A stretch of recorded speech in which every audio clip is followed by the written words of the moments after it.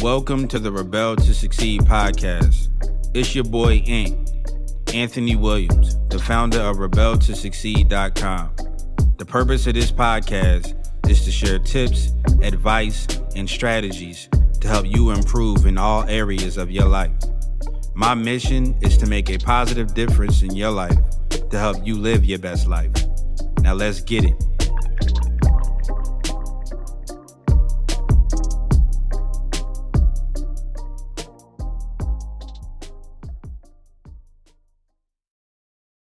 What up, good people? It's your boy, Ant from Rebel to Succeed, coming at y'all with another podcast episode. And in this podcast episode, we're going to be talking about 5 ways to improve your sleep.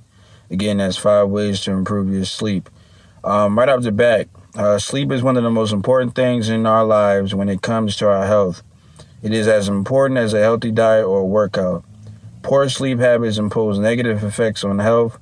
People lose their stamina and power to compete with the daily challenges of life. You cannot stable your performance and brain activity, and it just ruin your productivity, man. Also, it can also make you take some extra fats and increases cardio health issues. So better quality and quantity of sleep are required for proper functioning. Most people face the issue of sleep decline, and it's just sleeping, it helps your body to recover, man. So I want to give you guys 5 tips on how to improve your sleep so that you can get optimal sleep to be able to perform at your highest level. So right off the bat, sleep. One way to improve your sleep is to reduce the light exposure at night. It's probably best that you. I'm not sure if most people sleep with their TVs and stuff on. But it's better. You can get better quality sleep. You can get into more of a deep sleep if you lower the light exposure, because light, it makes your brain think that it's time to wake up. So dark tells your brain that it's time to go to sleep.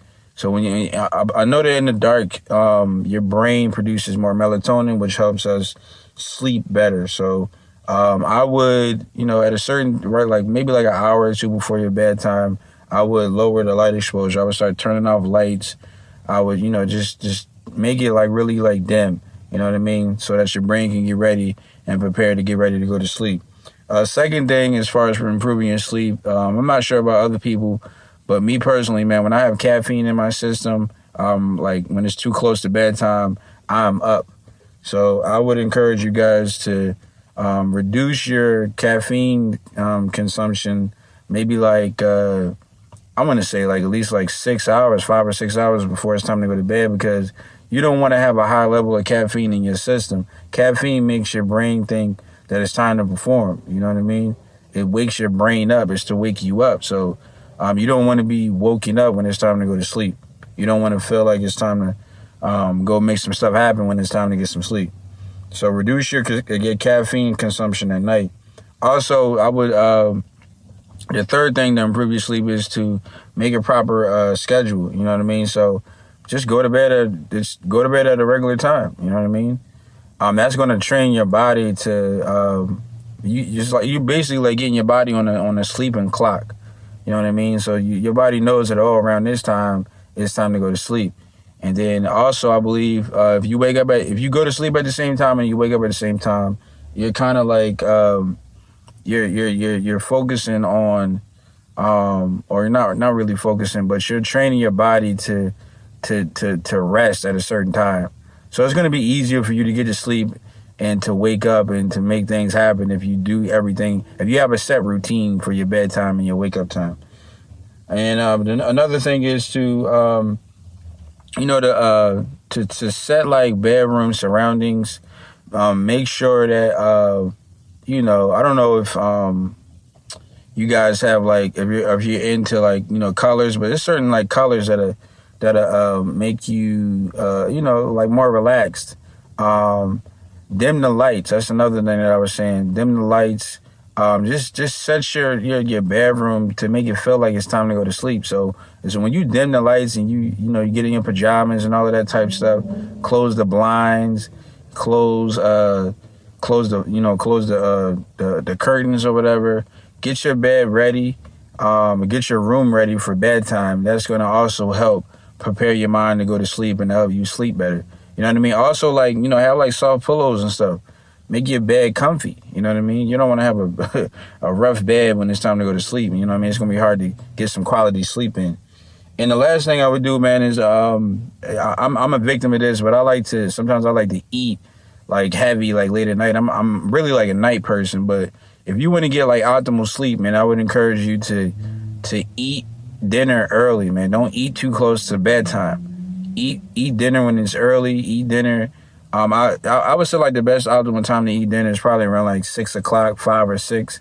You know what I mean? So that, you know, you give your body enough time to burn off that large meal, because you don't want to have all of this energy when it's time. Again, you don't want to have a lot of energy when it's time to go to sleep. You know what I mean? So make sure you're eating dinner early, man, and don't eat anything too heavy at night to make your body have to, you know, digest a lot when it's time to go to sleep. Your body should be recovering from the stress that you put on your body throughout the day. You know what I mean? So make sure you're not eating too heavy late at night. Yeah, man, I just coming with a quick episode for you guys on how to improve your sleep. Because I know that, you know, some people may be struggling with sleep issues, man. Some people got insomnia. Some people can't get to sleep. You know what I mean? I would also, what I like to do is, I'm a big fan of cold showers. I think I mentioned this in my last episode, but cold showers to me is kind of like my routine. You know, I'll take a cold shower at night. And then it kind of like, it reduces your body temperature, it gets the blood flowing, and it relaxes me. So I really use cold showers for a lot. I use cold showers to wake me up and to relax me. So cold water therapy, cold showers is another thing you can use to help improve your sleep as well. Yeah, it's your boy Ant. I just wanted to give you guys some quick tips on how to improve your sleep. And I'll see you in the next episode.